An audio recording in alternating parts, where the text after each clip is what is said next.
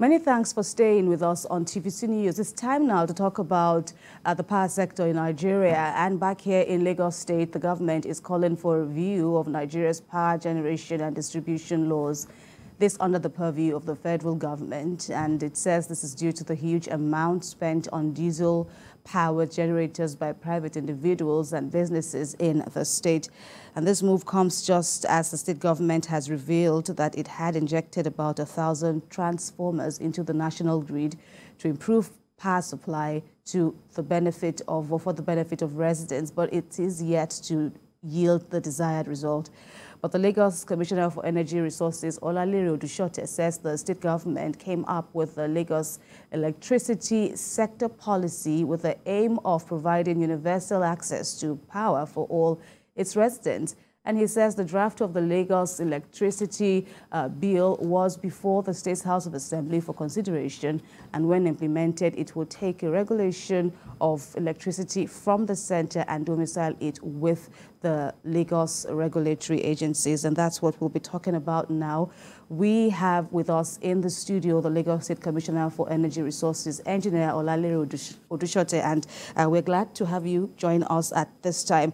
So, when you look at the background to this interview, what exactly is the Lagos State government hoping to achieve? Well, thank you for having me, and thank you for that question. Currently, one of the problems that Lagosians have complained about, one of the leading problems they've complained about, is the lack of electricity supply or adequate and constant electricity supply. We looked at that and we tried to understand what the problems were. We circulated a consultation paper about 2.5 years ago to all the industry players and all the residents or anybody who was interested to let us know what their concerns were. And the end result of all of the commentary was the Lagos State electricity policy, which was unveiled in December of last year. Now, following on from that policy, we've drafted a law that has now been approved by the Lagos State Executive Council and is now before the Lagos State House of Assembly. What that law does is to move the regulation of electricity distribution, generation and transmission that's going on solely within Lagos State from the center to a Lagos State regulator. Now, we're not working in a silo. The federal government or the National Assembly is currently reviewing the existing federal law with a view to doing the same thing, decentralizing regulation of electricity regulation from just the center to the different states that are willing to take it on board.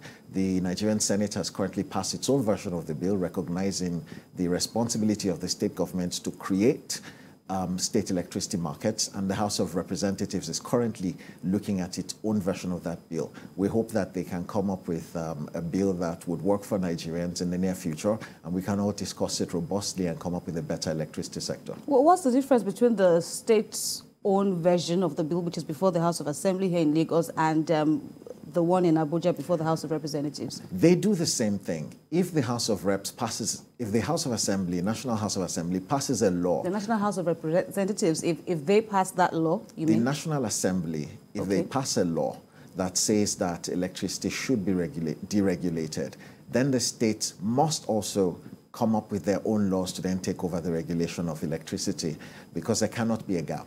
If the National Assembly passes a law and the states do not pass a law that is in line with the National Assembly's laws, then we're still going to have the status quo will remain. So the states have to be ready to take on the responsibility when the National Assembly or the federal government decides to hand off that responsibility. So this is like in the eventuality that the National Assembly will indeed, accommodate, or the laws will accommodate state governments to have their own version. But we already have some form of, staggered generation that has been privatized. But if this happens, the transmission and the transmission bit especially, isn't that a bit, how are you going to work around it? Because as it is, there is a TCN, at the federal level, and we understand that there are problems within the system. But how is it really going to help everyone as against, one national grid? Well, today, if you look at the national electricity supply industry, most of the electricity that's supplied is actually from private generation. Today, when we say Nigeria generates 4,000 megawatts of electricity, that's not actually correct. That's the amount of electricity that's generated and put on the grid.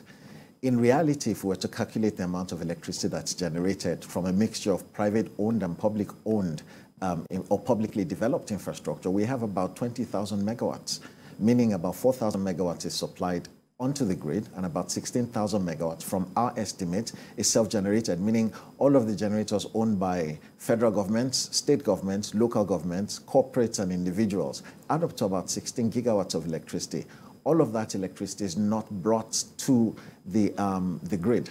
So if we look for a means of ensuring that we're able to dispatch all of that for the benefit of all of us, then we think the grid will be a lot more stable and a lot more effective.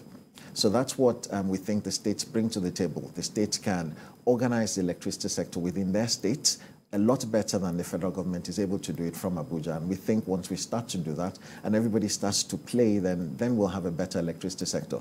NERC itself has said it, that the states should take up their responsibility, at least at the hearing in Abuja in March, that's what they said, and that it will be better for everybody if we all start to play a role in this market. And for the benefit of consumers watching, how do they come into the mix?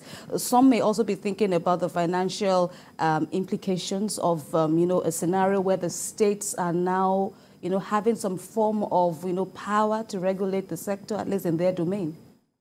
I don't see what the problem is, because the regulation is already existing, but the regulation is, it's a bit remote.